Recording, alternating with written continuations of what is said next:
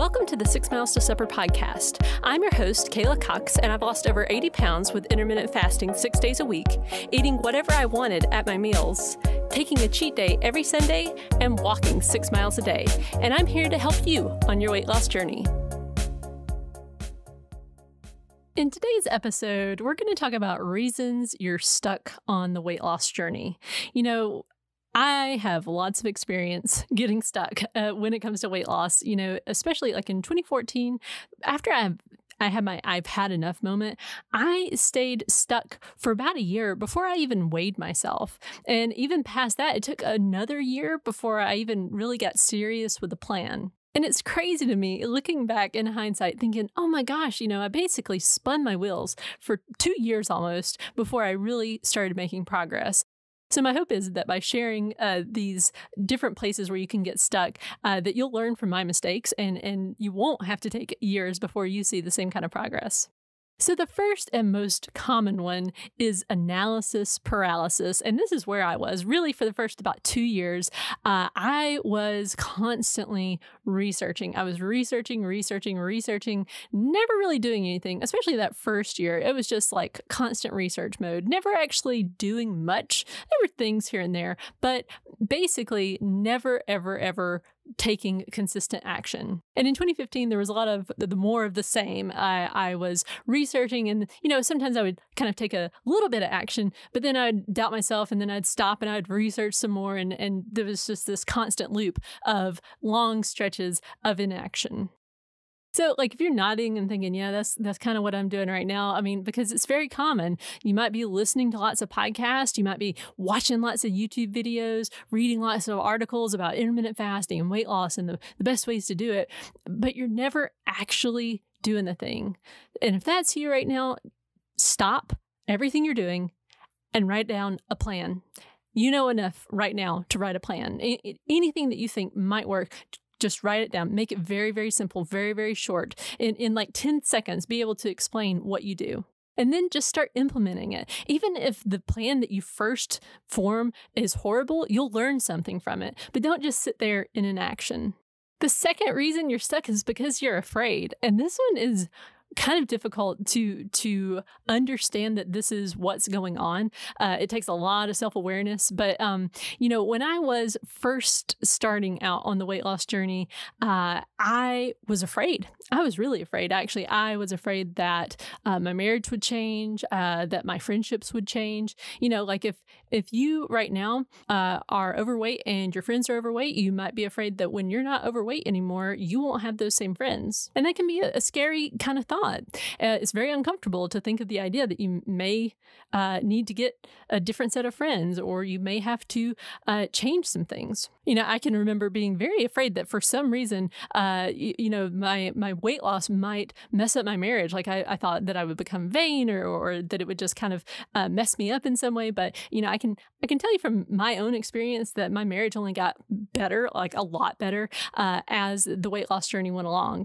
And there are lots of other fears that you may be feeling, but ultimately, when you get down to it, the only way to get rid of fear is to take action. Action cures fear. That's straight from David Schwartz in The Magic of Thinking Big. And it's true. The only way to get over your fear is to take action against it. Now, one thing that can really keep you stuck in the beginning before you really start losing any weight is this feeling of overwhelm. Maybe you've got just this big number of pounds that you need to lose, and it's staring you right in your face, and it's just intimidating. If you've got like over 50 pounds to lose, that can feel like a lot. And I remember feeling very overwhelmed at the idea of trying to lose 60 pounds or more. But the thing that has really helped me, and it helps a lot of people, is to chunk it. So in other words, chunk it into like 5-pound increments and focus on just that 5-pound chunk when you're at it. And I would take it a step further. When you're looking at, okay, what's my next goal? Look at just the next pound. So for example, if you are currently 350 pounds, then just focus on the first 5-pound chunk, just trying to get down to 345. And I would say even go more zoomed in than that. Just focus on seeing that next lowest number show up on the scale. So if you're at 350, just look for 349 point something to show up on the scale. And then once you get down to 349 point something, say, okay, now I'm just looking for 348 point something to show up on the scale. And that's exactly the type of mentality I had. And it really helped me because that next pound always seems so attainable. It's just when we build it up in our heads and think, oh, 50, oh, 80, oh, 100 pounds, that it seems insurmountable. But you know, what can happen is maybe you do have a plan. Maybe you've written your plan down and you're taking a little bit of action every day, but you're not being very consistent. And when you're not consistent, you're going to be spinning your wheels because the weight will not come off unless you're taking consistent effort. For some reason, we get it in our head that we have to hate the plan that's going to help us lose weight because that's the only way you can really lose weight is by doing things that are really difficult and eating foods that you really hate and doing exercise that you really hate. But if you make yourself miserable like that, you're just not going to be able to stick with it over the long term because look, nobody likes to be miserable. So the cure for that, if you find yourself hating your plan, just make your plan easy. Make it something that you enjoy. But, you know, if you look at your plan and you say, hey, it's actually a pretty easy plan. Why am I not being consistent on this? It might just be that you don't actually want to lose weight. You know, a lot of us kind of feel like we should lose weight. You know, oh, my husband wants me to lose weight, or, you know, my friends think I should lose weight, or, you know, somebody made a comment about my weight. But if you're not actually wanting to lose weight, then you're setting yourself up for just a lot of frustration. When your why is really deep and you have a big burning desire to do the thing and to lose the weight, the consistency will come. Although another factor here is if you are an impatient person, so maybe you have a really deep why, but you're also at the same time very impatient, and this was me for sure, especially back in 2015, you are likely not trying the thing long enough to even see if it'll work. So then you're just quitting and trying a different plan and a different plan. So instead of doing all that, just remain consistent with one plan for at least 6 weeks before you make any changes. Another thing that can keep you stuck is not believing that you can do this.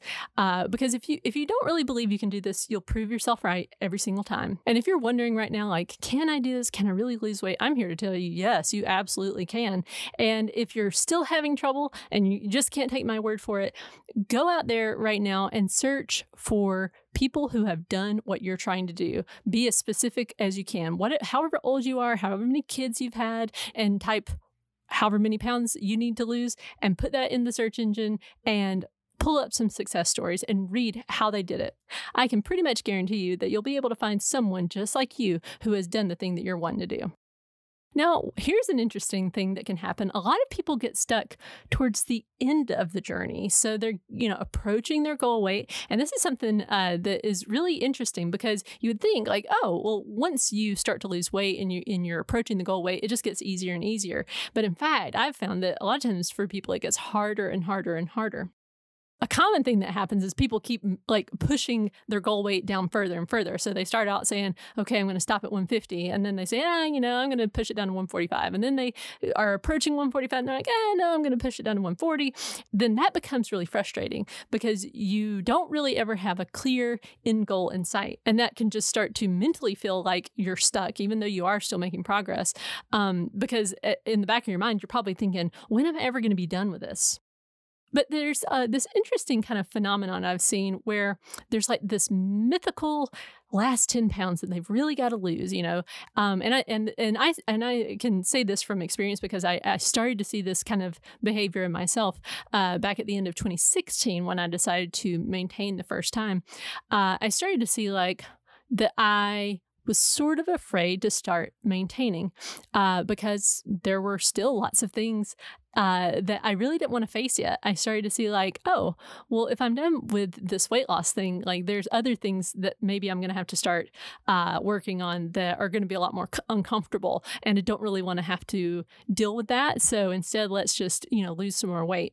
But I decided, I'm not going to do that to myself. I'm going to hang out where I am right now at this certain weight, and I am going to start working on those things.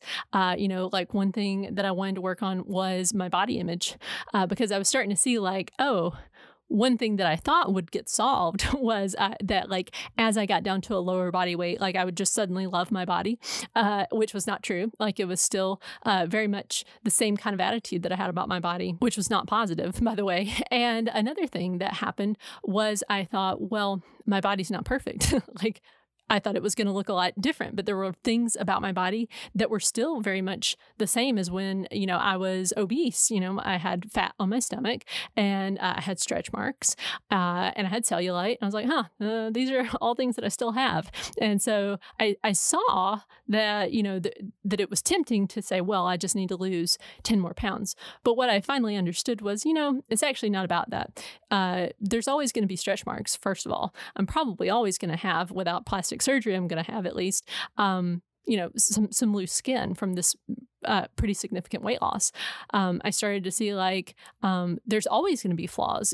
Hearing stories of like bodybuilders who have basically zero body fat, and to hear how critical they were of their own bodies was kind of a wake up call for me. I started to see, like, if I don't get this piece of the puzzle straightened out, I'm never going to be happy with my weight. And I'm always going to be on this quest to lose 10 more pounds. And so I stopped, and I hung out at that weight for about a year before I even lost any more. And I'm really glad that I did that, by the way, because it gave me a chance to really become a lot more positive about my body, and to get a better perspective on why or why not to lose more weight. Now, if you find yourself really honestly, you say, I really want to lose these last 10 pounds, and you have been really consistent with your plan for a long stretch of time, let's say 6 or 12 weeks, and it's just not moving, then that's going to require that you make a change. You're probably going to have to cut down on your portion sizes, and you may need to increase your physical activity level. So it basically comes down to, are you willing to do that? And what can happen is sometimes we're not willing to do that, but we also at the same time want to lose those last 10 pounds. But ultimately, you have to decide, which one is it? Now, there is a mindset thing that can happen, and it can cause problems in every phase of the weight loss journey, either before you get started or in the middle of it or towards the end. And that's the victim mentality. So what that looks like, practically speaking, is that you blame your weight gain or your lack of weight loss on everybody else. So, and this was me back in 2014, especially when I was having my I've had enough moment. I was blaming everybody for my weight gain, the media, my kids, society at large, the fast food companies. It was all their fault. But you know what? Change only happened when I looked in the mirror and I said, you're the problem. You're also the solution, by the way, but, I had to get it around in my head that I was the one that was responsible for my weight gain, that I was responsible for every bite of food that I had put into my mouth, every pound that I had gained was a direct result of my actions. And that's a hard thing to admit to yourself. But, some magic starts to happen when you really own that, because then you can say, oh, well, my actions got me into this. My actions can get me out. So ultimately, if you are feeling stuck right now on the weight loss journey, just know that that's totally normal, first of all, and that there are always ways to overcome it, that you can continue to make progress. Sometimes it just takes changing your mindset a little bit, and sometimes it just means taking action. Really, that's usually the most common thing, is there's just some action that needs to be taken. And if you do that, you'll get right back on track. So thank you for joining me in this episode, and I'll see you in the next one. You're sick and tired of being overweight. You're working hard to lose and the scale refuses to budge. You're done with dieting. You just want to eat like everybody else. When you hire me as your intermittent fasting coach, we'll tackle the issues that are standing between you and the life you want. If you're unsure about whether one-on-one coaching is right for you, click on the link in the show notes and schedule your free 30-minute consultation. I look forward to working with you.